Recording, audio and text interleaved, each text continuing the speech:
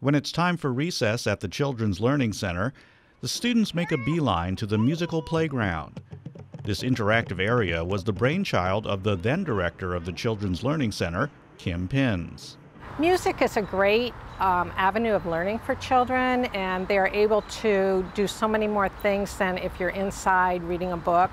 It's an opportunity to express their emotions. It's an opportunity for children who learn kinesthetically to participate and learn. The whole songs and singing and dancing are all different ways that are enhanced reading skills and math skills. The playground was designed and built by HCC engineering students. We knew from her that she was interested in having some musical playground equipment and that she was willing to involve students, engineering students. She presented us with this idea, with this problem, and that was the starting point for engineering students to start designing. Brooks Wiggs is one of 3 students who took part in the project. We really wanted to give them something that was fun and that they would enjoy for a long time, and not just, play once, be that new toy, and then forget about.